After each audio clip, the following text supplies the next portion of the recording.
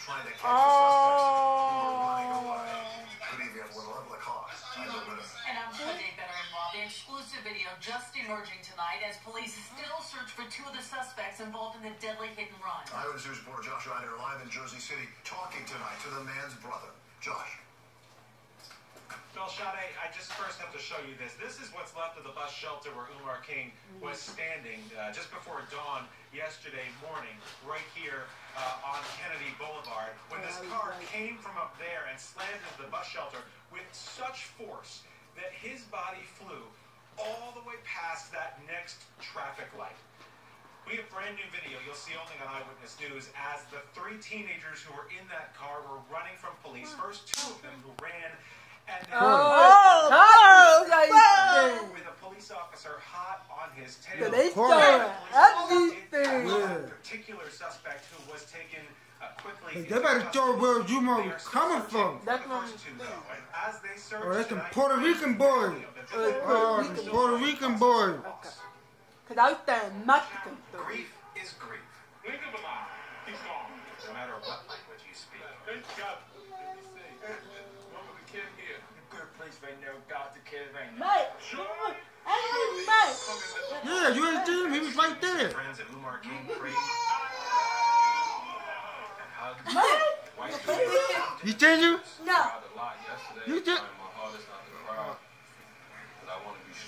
Oh, you my brother was there? To the side. Who that? That's you my brother? Oh, that's you, my brother? Yeah. That's you my brother. You saw? Yeah. Oh, yeah. That's Like him. Oh, Before dawn Tuesday, as he waited for the bus, a sheriff's deputy chased a stolen SUV, which lost control, jumped I didn't realize that's his brother. Because he was popping. no longer exists on Kennedy Boulevard. Oh, my brother was popping her. As loud as can be. I thought she copping to the This is news. all market here. Because of that, he never heard anything coming. Never had a chance to get out of the way. The three teens inside ran away. Two are still on the loose. The cops gonna catch him. The streets gonna catch him. Raheem King never got to say goodbye to his big brother. All I got is good business. You know, I never knew that. I just never would have thought that he would have gone this soon. Tonight, he's planning his funeral.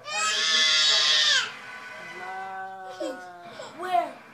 We're live here at the scene where this vigil happened actually for the second straight night. The Hudson County Prosecutor's Office is investigating the details of this police chase in the first place. It had to do with the car that was running red lights and operating obviously at a very, very high rate of speed.